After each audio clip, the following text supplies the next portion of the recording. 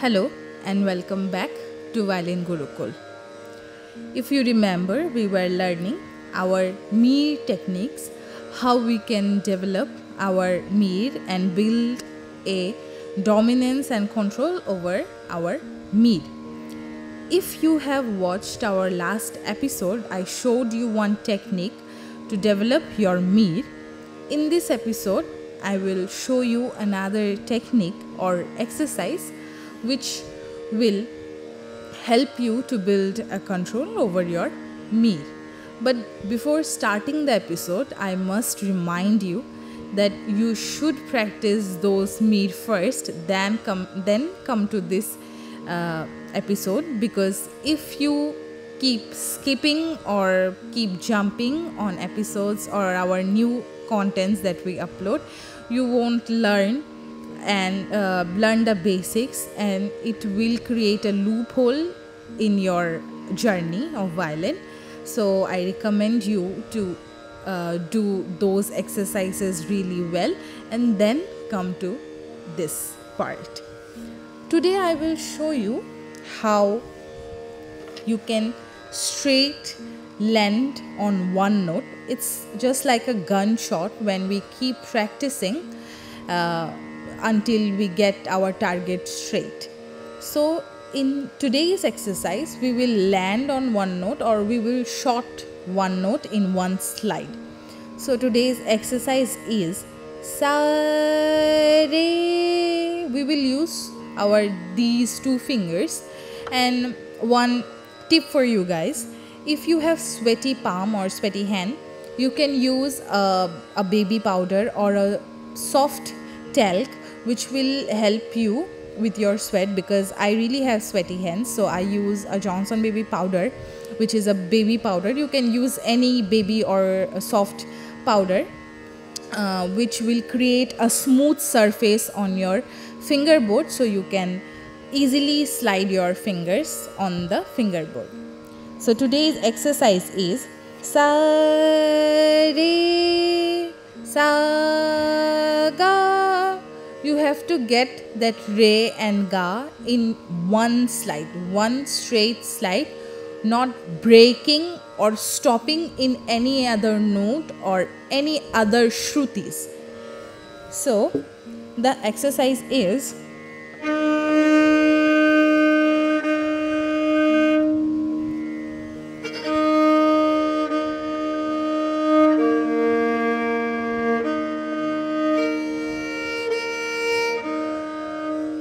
make sure your instrument is in tune, because it will help you to get your placements right. If your violin is distuned, so you will face problems with the placements, because our instrument is blind. We do not, by the term blind, I mean that we don't have any frets to recognize our notes like sitar or guitar. Our instrument is blind because you can see no frets here. We have to rely on our ears to find the notes, which is really helpful for your ear, because you also get a ear training.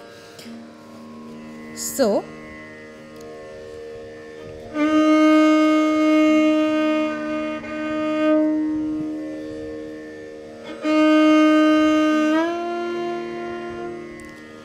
I got straight into the re without stopping in any other note, not after the re or not before the re. Straight into re.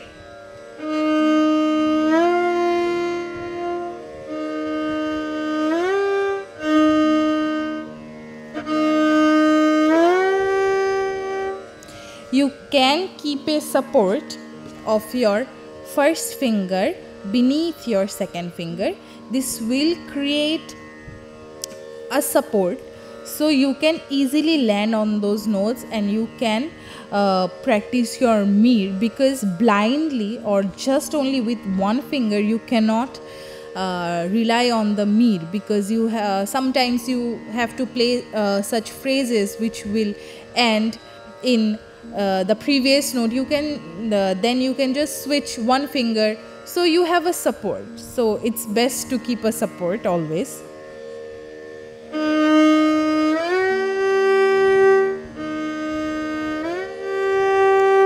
straight to ga, not in any other notes.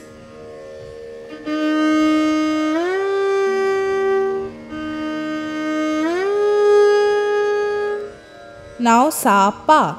This is a bit tough because I'm sure till now you have figured out the place of ma and ga and re, but when you are switching fingers, your second finger is not really what I say, it's not really familiar with the ma note. Your second finger is not so familiar with your ma note, so you have to do that practice like straight to ma to get it familiar with your ma note. Sa pa.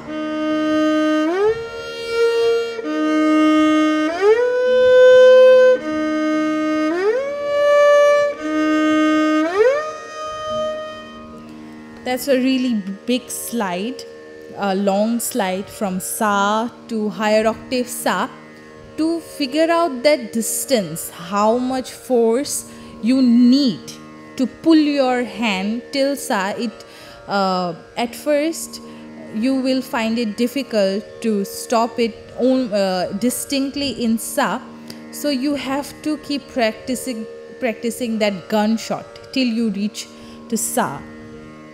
If I come back, so I will play sa, sa, sa, ni, just the opposite. Sa, dha, sa, pa, sa, ma, sa, ga, sa, re, sa.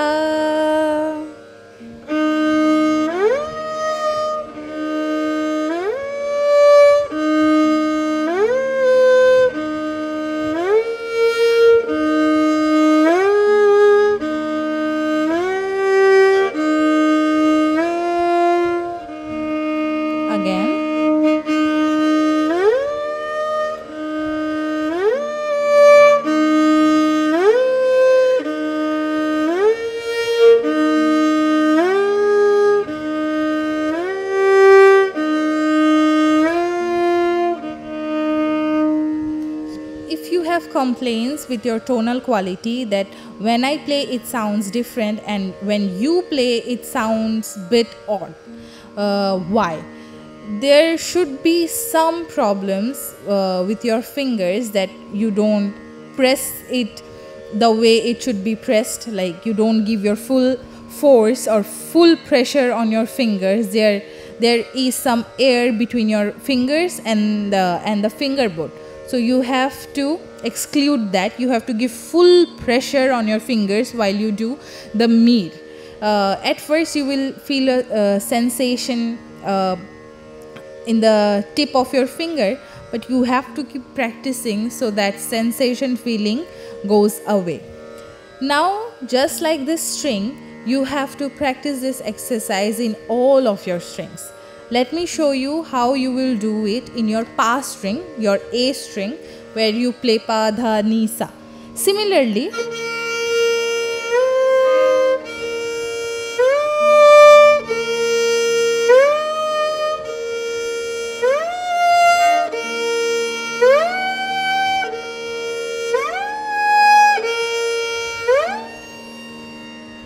from pa to pa. Now similarly we will come back.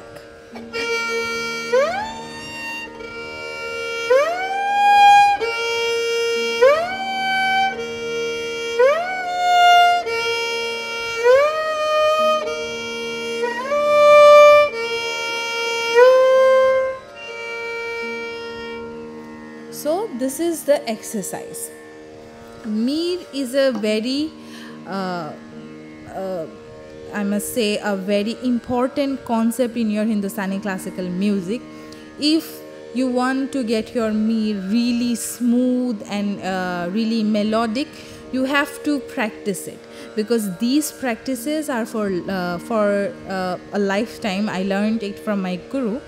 So you have to keep practicing it to get it right and get that amount of melody in your Meend, because it's really hard to get that a beautiful melody in the violin, because it's the instrument itself is really hard, but if you make it the instrument, you accept your instrument and keep practicing on your instrument, it will surely lead you somewhere. Till then, stay tuned, and I'll see you in the next episode.